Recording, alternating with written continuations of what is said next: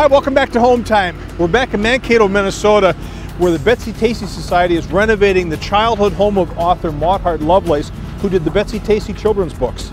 Maud and her family lived here from about 1892 to 1906, and her main character Betsy lived in a similar house with her family during the first few books in the series.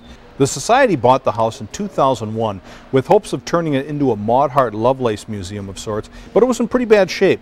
By then, several different owners and renters had passed through and done, I guess, what you might call ill-advised remodeling that covered up or, even worse, destroyed a lot of the original character.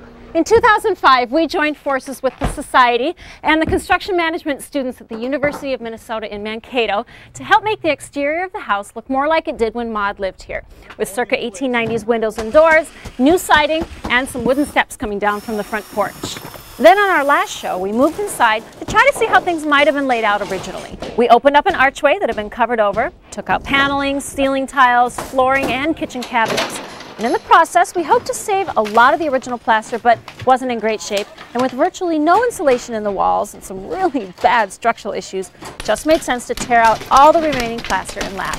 That opened things up so we could properly resupport the arch we uncovered, beef up some ceiling joists that were sagging very badly, and replace some top plate material eaten away by moisture and rot.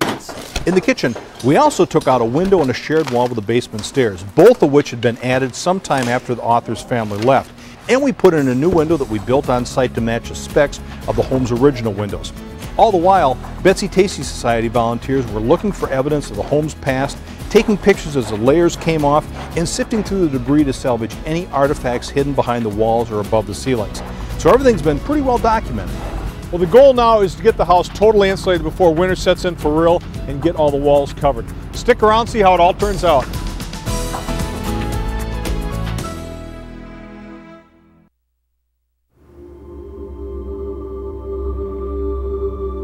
No matter what the dream, GMC is proud to support Hometime in making it come true. GMC, we are professional grade. When banks compete for your mortgage, some offers really stand out. You can compare up to 4 customized offers at LendingTree and choose the one that's right for you. 1-800-555-TREE. When banks compete, you win. LendingTree.com. And by Johns Manville, manufacturers of a complete line of formaldehyde-free fiberglass insulation. Johns Manville, our focus is insulation. Right now, there's obviously been a ton of demolition at the Betsy house, but there's also been a lot of detective work to determine what this house was like when author Maud Hart Lovelace lived here. Probably the most interesting things that we've learned about the house is how it originally was built.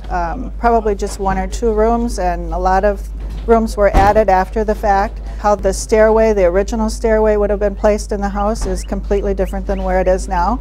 But we're not trying to recreate that because Maud didn't live most of her years in the house when it was like that. Julie Schrader's executive director of the Betsy-Tacy Society, which owns the house, and Dennis Weis is the head remodeler.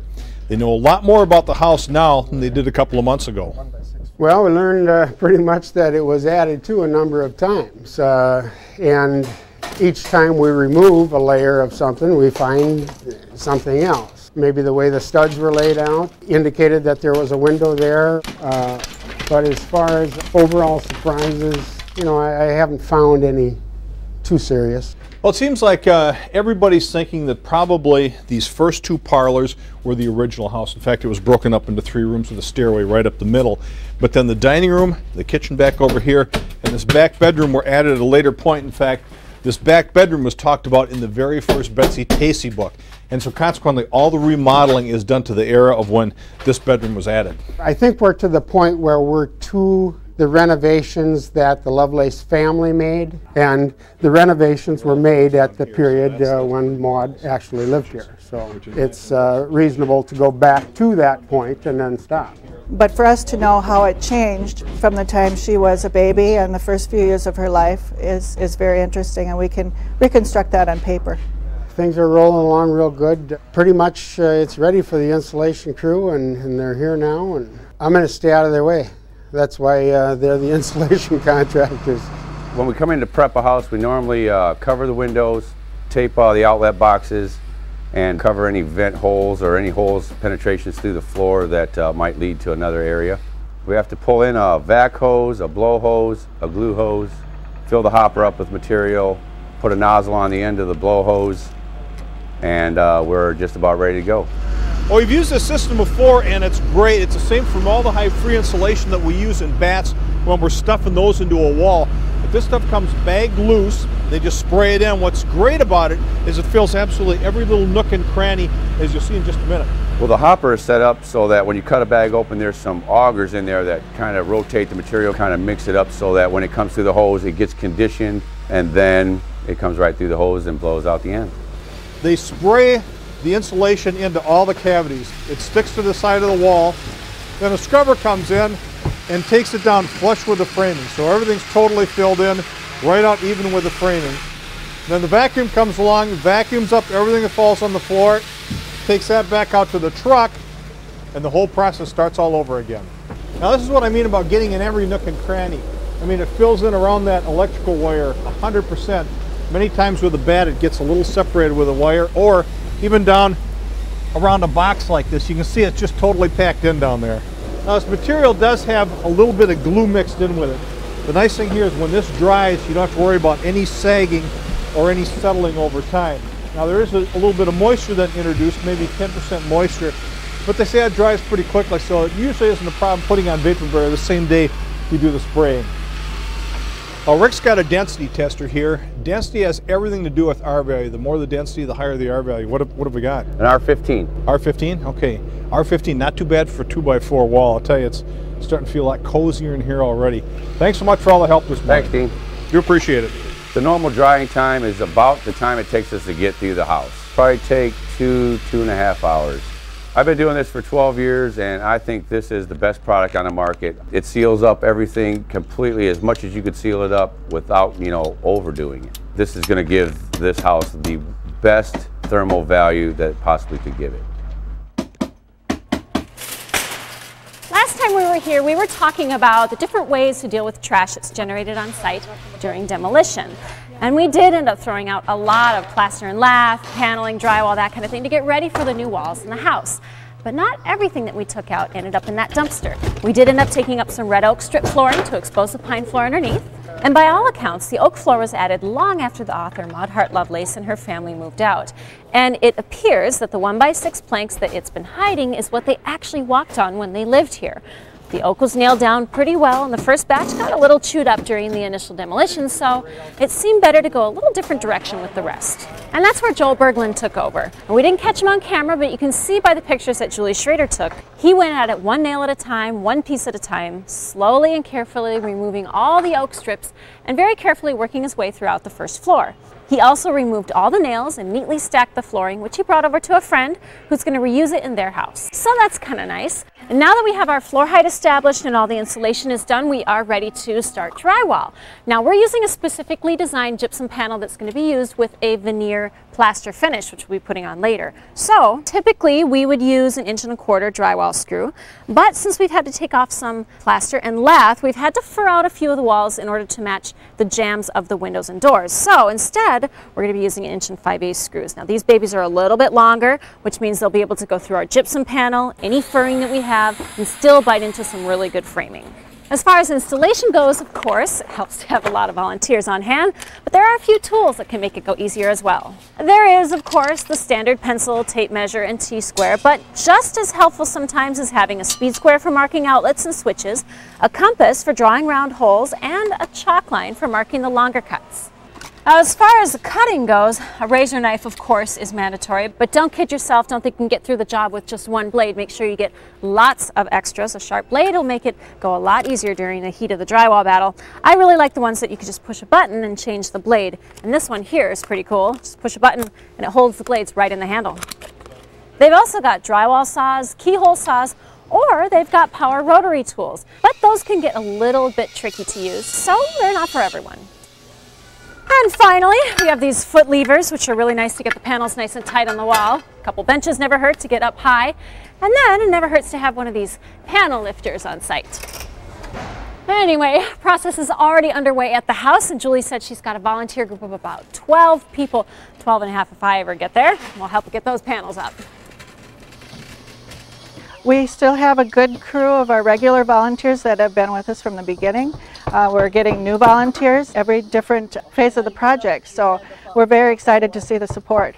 I think initially when you volunteer, maybe some people feel overly enthusiastic. I'm kind of come in tentatively, but once I'm here and once you start working, you're all into it 100%. And when you're done, you do feel great. So I actually hang drywall for a living. I'd rather volunteer do other things because you get a little tired of it, but I guess you do what you can do. It seems like people are having fun. Some of our professors require us to volunteer on certain projects for part of our curriculum, so it gives us a good opportunity to come down and go out in the field and actually work alongside crews in the real world, see how things are run and see how projects are managed. Really in a project like this, it's kind of tough to set anything but a daily goal, and I think that is our goal today, is to get the drywall up and hung and leave a clean start for the next crew to come in here and pick up where we left off. So. Well, we got a 3-man crew from a local construction company in the front parlor, and things are moving along real good there. The volunteer crew in the back, they're moving right along as well. The Hometime crew is kind of stumbling, but they're getting it along pretty good. A little bit slower than us, but we got here before they did, so they have a chance to catch up. I think we got a pretty high level of experience today. I know, us three probably add up for one good guy, Judd and Dan. And then these are kind of high ceilings, and we're using 5/8 rock. It's very heavy. So you put this sheet on this lift. We'll tip it down flat like this. Judster cranks it up. We raise it right up to the top of the lid, smash the sheet up against the lid. It's a heck of a lot easier than trying to hold it up there by hand. Tell you what, the lift's the only way to do it. It saves the back, saves the body, saves the mind. Go hand me that drill, Judd. Mind? My way now. You adjust it where you want it, and then you just screw it in. It's a great tool. Right here, this is the breaker, the clutch. So put a little pressure on it, lift that up, see that? And then you lower it. We just crank her down. If you want to stop, you do that, see that? Now we'll wheel her back, get it out of the way of the boys, and then we'll tilt the bed, and I'll lower it a little more. And we'll be ready for the next one. Okay. You can take 2x4s and put a T on top of it. All you gotta do is get that sheet up there. I usually have a couple guys screwing and attaching it, doing the measuring, and then you have a guy cutting. So a 3-man group works pretty well. See, Judd's our cut man today. Dan and I are doing all the fastening, so the old guy, we want to keep him on the ground. Yeah, it's real important too. It's just it's more technical. Right. A sharp knife, an extra long blade on it. Use a 4-foot square. I'll put my foot down on the bottom to hold it from moving. Score it, and then you snap it. And then you just have to break a little bit of the paper on there. If it's nice dry rock like that, it'll snap right off. We're actually using 5/8 4x12. They're gypsum panels. They're set up for veneer plaster. They're different color, a little different screw patterns. Just make sure that the screws are nice and flush, not recessed, no dimpling. 5/8 on the lid, 1/2 inch on the walls. All 4x12s, all heavy, all awkward. And by the time we get done, we're all going to be tired. In this situation where we have almost a 9-foot floor ceiling in the front parlor and back parlor, we're able to put a piece all the way around the floor and then put a piece on the top. And just as far as ease of fitting or working at the middle, you put the piece in the middle. So if you're taping, you can tape the joints right there. This is a really fun project to work on because you come down here and it just seems like everybody that's here really wants to be here, and the more hands the better, and there's usually a lot of people around, so things happen quickly and you really see the progress come along. Oh, we're doing pretty well. For the most part, I think we're going to accomplish what we came here to do today and get the majority of the drywall hung, and be a few odds and ends where we got to do some miscellaneous shimming, but I think we're going to get it done. It feels great. I was here to help to do the demolition, and now to see it coming back into life, it's great, and I can't wait till we get it all back to the original state.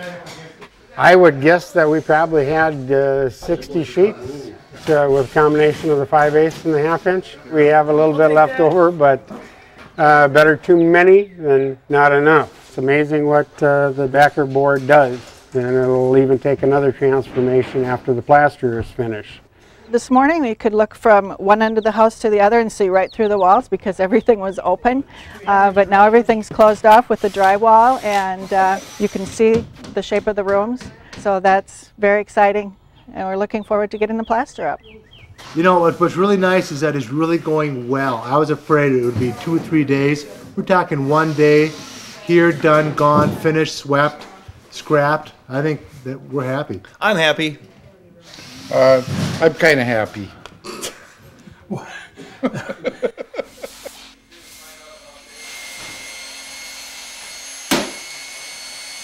If you've ever tried it, you know that putting on plaster is kind of an art form, especially if you're trying to get a smooth surface like we're going for here. So we've got the pros in, Rod, Tim, and Brad Jenkins, along with Dave Langen, to get that going. And there's a guy here from the company that makes the materials they're working with, Kevin Moyer, so we'll be getting insight from him as we go along. It's a 2 to 3 day process, but they've got 3 rooms done already and a couple rooms set up to show all the steps they go through. We've seen a rebirth in the use of veneer plaster systems in residential applications. It's kind of exciting to see this trade that has been around for hundreds of years begin to take off. And for a 2-coat system, you have a base coat that is applied first. The base coat material is a gypsum-based setting type compound with aggregate in it. The purpose of the base coat is to provide a substrate and straighten out any issues you might have. And when it sets on the wall, provides a very durable surface ready to receive the final finish. On this job, Dave is the mix man, mixing the dry material with just the right amount of water to get the perfect consistency. Once they get going, he's pretty much constantly mixing till the whole room is done.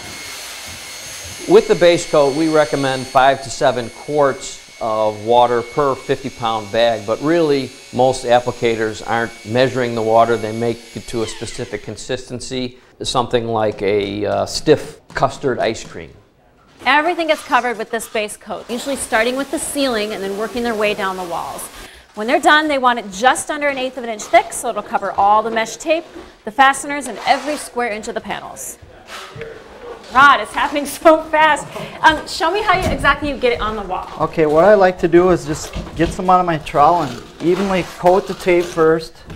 Then we go over the whole wall. As you get it on the wall here, what about overworking it? Well, you don't want to get it too tight. You want to just lay it on and move on. You make it look easy. We're going to let you try it. I'm going to put ya? some mud on the hawk. I don't know, I might screw it up. To get really good, it takes a few years. How long have you been doing it? 28 years. That's a few years. Yeah. It's harder than it looks. I think I need a little more than a few minutes to get the hang of this. Not bad. She's doing a good job. The plasterers need to understand the setting time of these materials and make sure that they start in a room, work around to inside corners, and be complete. So when the material's set, they're done with that section. While they wrap up the base coat here and get ready to do the finish coat in the other room, let's just kind of wrap up some of these layout issues. Now again, we know what happened to the 3 rooms up front. We know we're going to be keeping this bedroom back here, but this kitchen area is a little murky. One thing we do know, this used to be the original entrance to the kitchen, so that door stays. This we're quite certain used to be a window, so we're going to haul out this door and turn that back into a window, as well as this also used to be a window, but because this is the only operating bathroom in the place, we're gonna go ahead and keep that one. Originally we tore out this wall, but now that we know that when this whole addition was built on the back here, they added that wall to provide an entrance down here to the basement. But there's an old cistern down there under the kitchen with no top and a few tons of dirt filling it up. Now there's some talk of creating a display on how cisterns work, but I'll tell you, it'd be a lot of work cleaning it out. There's no budget for it. It never played a role in any of the books, so the decision was made just to leave it as it is. And then the second floor is in kind of a holding pattern. But what's kind of neat is, behind this knee wall, there's a little storage area, and this is where they used to store Uncle Keith's trunk. Now Betsy's folks would pull that trunk out, slide it in front of this window, so then she could sit here and write her stories with a wonderful view. Not much of a view today, but at least that's how the story goes. Now the plan is to eventually get this wallpapered up here, repaint the floor the way it was, but right now the steps are just a little too steep for public tours. But this will be a really neat space at some point. Let's wrap up those plaster walls. The finishing materials, just like the base coat materials, are gypsum based. That's the material that is causing it to set and harden. They have about an hour's worth of open time that they have to work with the materials, and once they're set, you can achieve a true monolithic surface with a smooth application, and the crew's doing a great job here.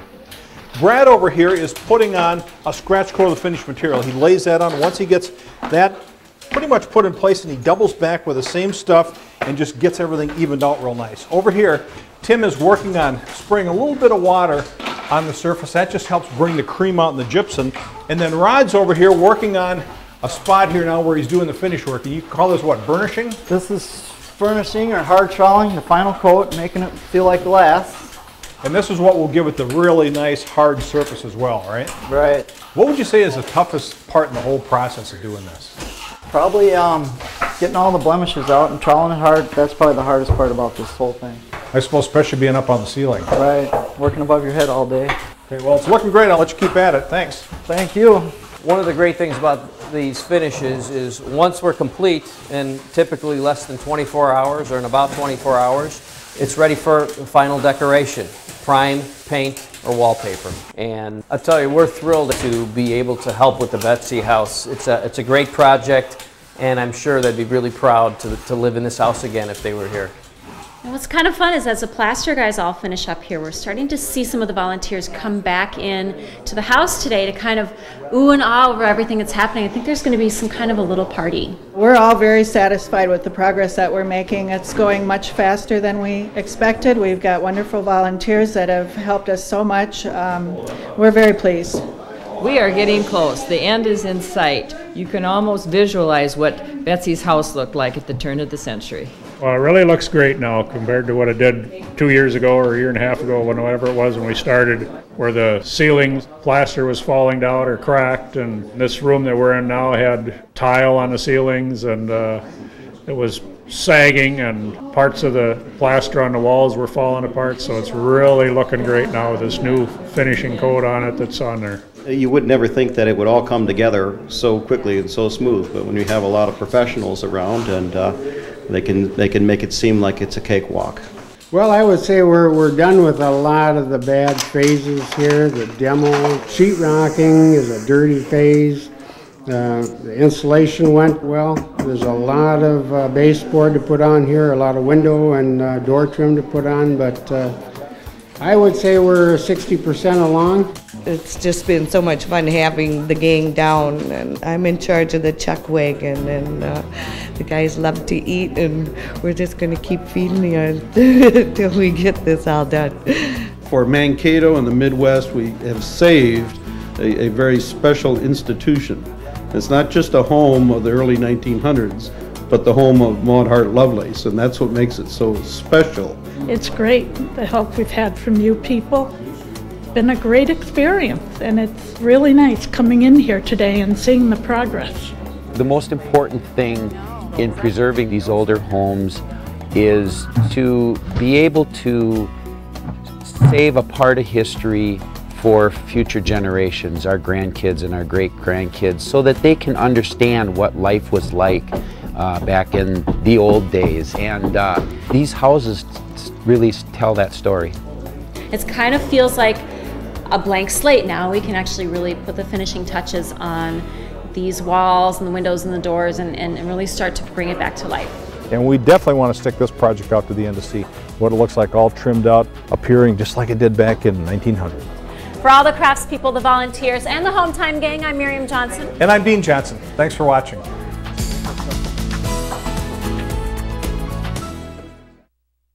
Visit Hometime at PBS Online. We've got more details about our projects, tips on owning and maintaining a home, and a great glossary of building terms. Stop by and see us at pbs.org.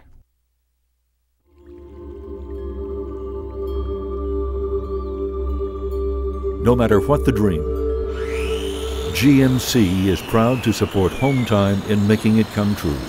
GMC, we are professional grade. When banks compete for your home equity loan, some offers really shine. You can compare up to 4 customized offers at LendingTree and choose the one that's right for you. 1-800-555-TREE. When banks compete, you win. LendingTree.com. And by Johns Manville, manufacturers of a complete line of